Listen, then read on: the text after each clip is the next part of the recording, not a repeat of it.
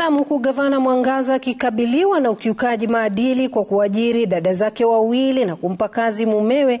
Senator Ledama Olekina, what do you think will happen to the governor of Meru County? To the governor of Meru.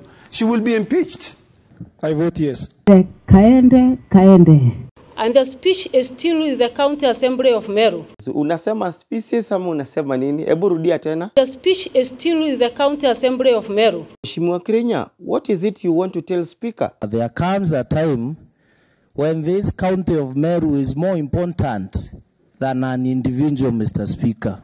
And that is the day she'll realize that the most powerful people are MCAs. MCAs will impeach her. For the sake of people of Tima West, I vote yes. And the governor of Meru, Honorable Bishop Mwangaza, stand impeached the Meru County Assembly. Well, so after impeachment, what goes next then? It will come to the Senate, and our job is not to overturn the MCA's decision.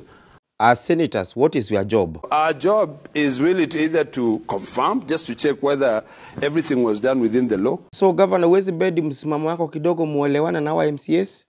Sitakombokwa, nitasimama imara. So, mama unasareda ama unasema nini? Kaende. Hata niongee. Hapana. Hata niongee. Sasa wewe, unataka kuongea ama ni kuimba jameni?